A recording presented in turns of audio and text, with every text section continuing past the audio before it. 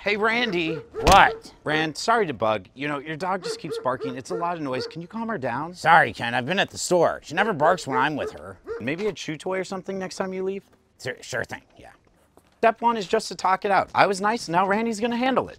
Wait, I just saw your neighbor blowing a dog whistle. I think he's making the dog bark to mess with you on purpose. Oh, for the love of... Randy! Randy, I can see you hiding in the bushes. No, I'm just a bush. Who hates you? Okay, well, step two, I'm gonna call my community mediation group. They help neighbors settle disputes sometimes. Hi, I have a neighbor dispute. Do you have someone who can help? Yes, his name is Randy. Hello? Hello? Well, they would have helped if Randy hadn't scared them away over the years. Who's Randy? I'm just a bush. Ugh, okay, step three, the law. In case it matters, it's against our local laws to create a nuisance by letting your dog bark for an extended period of time. Oh, where am I? Why do I have a dog whistle? Why was I in a bush? Oh, I'm so old and forgetful. Oh my gosh. Have a nice day, Rand.